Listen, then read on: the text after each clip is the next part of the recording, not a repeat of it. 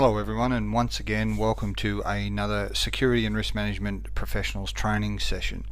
In this short video we're going to cover off on the Australia-New Zealand Security Risk Management Standard 31000 in a simplified mind map overview. For those who don't know me, my name's Tony Ridley, a security professional with over 20 years working in the industry as a consultant, author, speaker and advisor, with significant background experience in the fields of intelligence, operation and consulting on the commercial side. So, as I said, we're going to talk about security risk management, and in particular the Australian-New Zealand Security Risk Management Standard. Now, I'm not a big fan of the standard overall. The standard oversimplifies significant elements of the security risk management process. It often gets lost in its own language, it's difficult to follow, and it tends to overemphasize the more extreme or the smaller percentage spectrum of security risk management, being things like national infrastructure, terrorism and so on. However, it does have a significant framework, a framework which is transferable, and certainly for those either new to the industry or even those who wish to check and validate their processes, it does have some valuable components, albeit difficult to find at times. So what we're going to do here is we're going to distill it and simplify it down into a mind map, and an overall aerial view of the entire contents to recalibrate the entire process and to provide us some insight into the contents and processes required for security risk management. So first of all, as I said, the standard, for those who wish to are unfamiliar with it or wish to look it up, it's the AS New Zealand 31000 2009. One of the first components is the communication and consult. First of all, it's important to have participation, seeking out the ability and capability of the individuals, the needs fulfillment, the opportunity associated, and above anything else, it's engaging and engendering trust. We then need to look at the development of a communication strategy for the engagement of stakeholders, both senior management and external, if not other stakeholders in the process. Establishing the context is also extremely relevant and a significant priority in the process. So from an organisational context, we need to look at the internal elements such as objectives, business models, functions, strategies, process plans, structures and so on. Also underestimated is elements such as industrial relations and also culture, because culture can be one of the most difficult things to influence and change, and it certainly takes significantly longer than the development of a risk assessment or methodology in the first place. Then we need to look at the external context from external stakeholders, competition, geopolitical, community, regulatory and so on. These are not exhaustive lists by any stretch of the imagination, however they are good foundations and good start points. Every organisation being unique and every environment being unique, these are good elements to start with, but you would need to develop your own.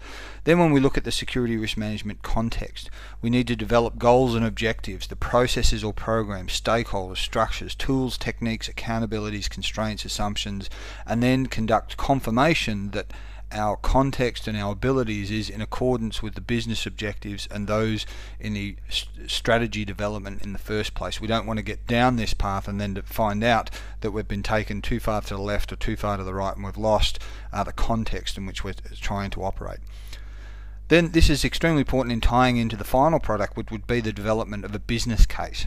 In the commercial sense, whether you're in a government service or in the commercial sector, a sense of governance that it will be applied to the process, the objectives, alignment with the corporate and business operations, the needs, resources, and obviously the budget and scope associated with the particular business case. All of these are fundamental to any submissions, particularly to senior management executives, to show the due diligence in the process and to cover all of the primary specific aspects leading up to and inclusive of the budget allocation associated, which is of course part of the security risk management process.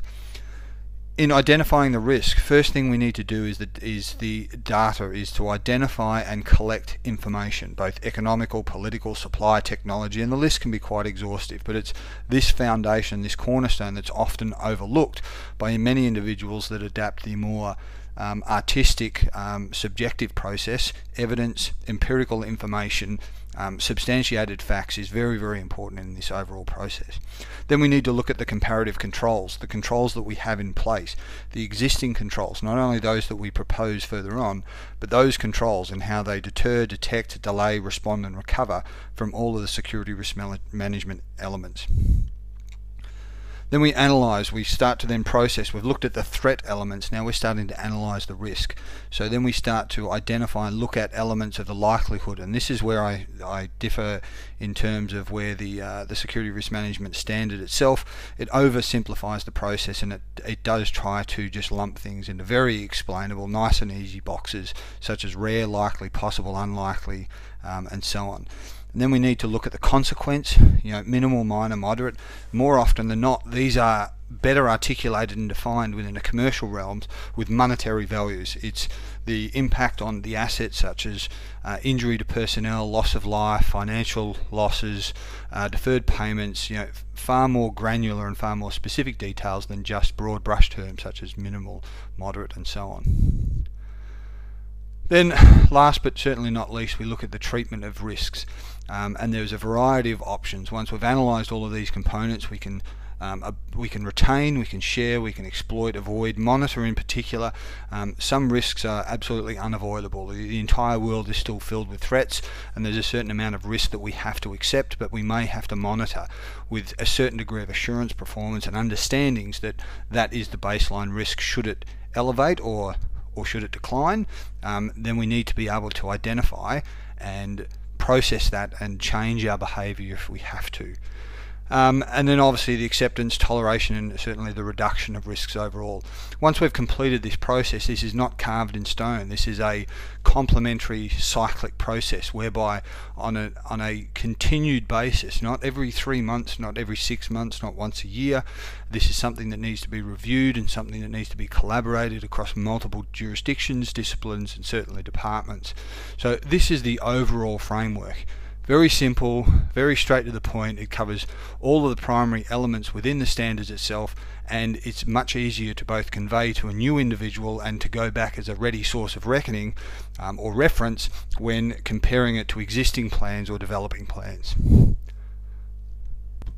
So that's been a simplified process for the Security Risk Management Standards from Australian New Zealand Security Risk Management Standards 31000. Again, for those who have forgotten already, my name's Tony Ridley. If you would like any further information or a copy of the mind map and framework associated with the Security Risk Management Standards, please either visit my website at tony-ridley.com or feel free to send me an email at tony@tony-ridley.com. Once again, thank you all very much for joining in. If there's any further questions or follow-ups, please pursue me outside of this particular video. Thanks very much. Goodbye.